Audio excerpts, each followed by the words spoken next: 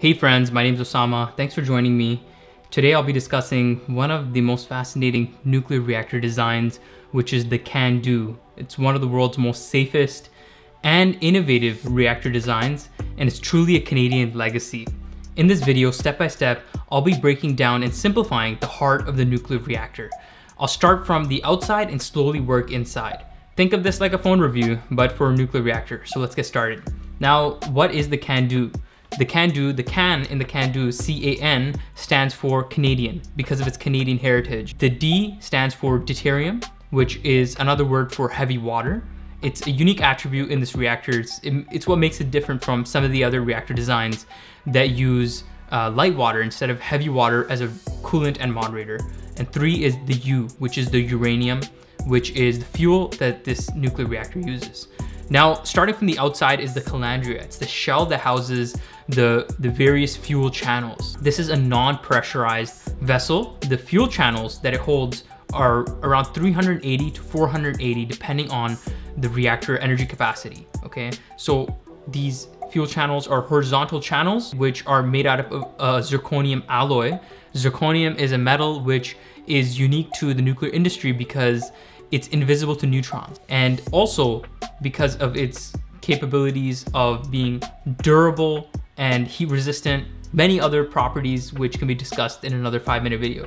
These fuel channels hold pressure tubes which house fuel bundles. Next are the fuel bundles. Fuel bundles are literally the size of a wooden log. You can hold a fresh bundle safely in your hands. The reason why is because the fuel is made out of natural uranium, so it's mined from the ground. It's literally a rock which is processed into fuel pellets. These are ceramic fuel pellets. Ceramic because ceramics are really good, they're heat resistant, and these pellets are housed in these metal sheaths, okay, or the bundle itself. CANDU is unique because it also uses natural uranium instead of enriched uranium. Now, what's the difference between the two? Higher fission content, okay? So uranium that exists in nature has an isotope called U-235, which is very less in nature.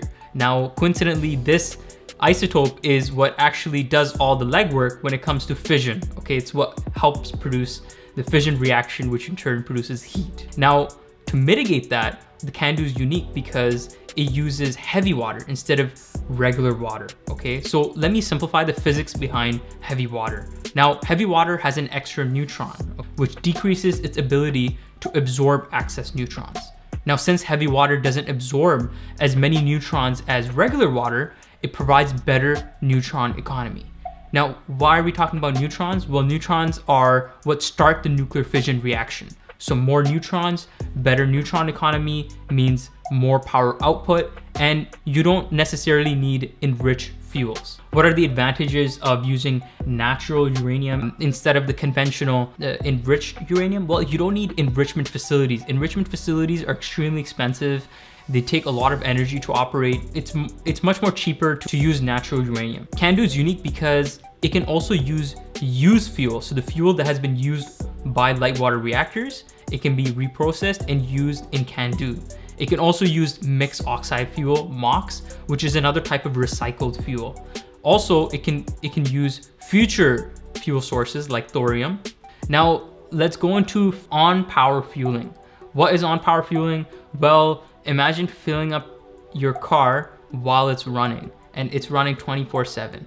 Well, this is what a CANDU can do, but safely. Now, conventional reactors, they need to be shut down for months at a time to replace fuel. CANDU is unique because it can have its fuel replaced while it's operating, okay? So CANDU reactors are equipped with robotic fueling machines, which can pump in fresh fuel and take out used fuel. This is why CANDUs have a very high capacity factor, meaning the amount of days in a year that the CANDU's operating is immense. These reactors can operate years on end before having to be shut down for maintenance. And the reason why is because of this unique feature on power fueling. Okay, so let's move into safety systems. CANDU is one of the safest nuclear reactor designs. It's literally the Volvo of nuclear reactors. I could do a 2-hour video on just how safe this reactor is and its safety features. But in the light of this 5-minute video, I'll just be going through the top kind of safety features that this reactor has. Number one, adjuster rods or control rods, which is the primary shutdown mechanism. So these rods are made out of a metal called cadmium, which is an absorber of neutrons. Once rods are injected into the system, it's shut down within seconds. Number two is injection of a chemical liquid or it's called a poison. So these poisons called gadolinium nitrate pushed into the reactor and can also shut down the reaction.